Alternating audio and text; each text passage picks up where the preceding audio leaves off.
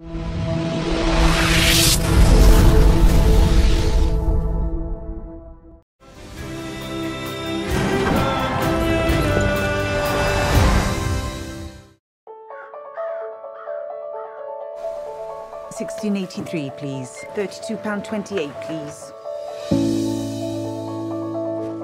I'm telling you, boys. She was my horse, and she won. Haven't seen him in here before. Owns a racehorse, does he? Owned? Well, he almost lost everything.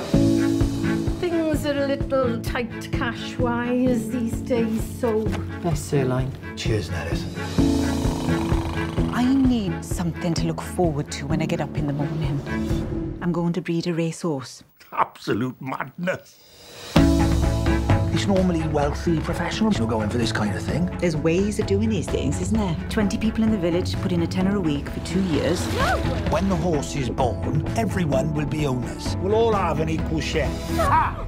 If you lot are good enough to own a bloody racehorse, so am I. It's a tenner every week, Kirby, you pillock.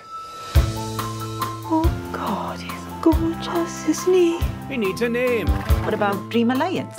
Is our dream, and we're all in it together, so Dream Alliance. Dream Alliance! Dream Alliance!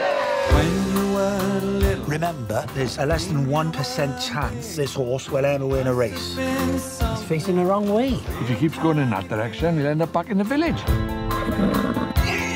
He's pretty rough around the edges. Come on, lad.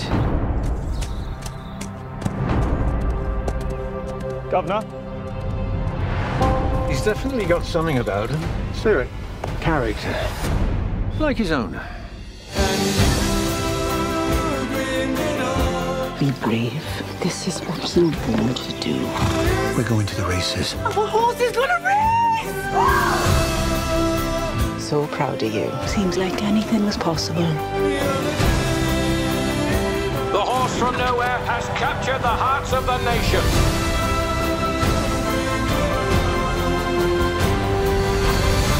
We lost our jobs, our community, even our pride.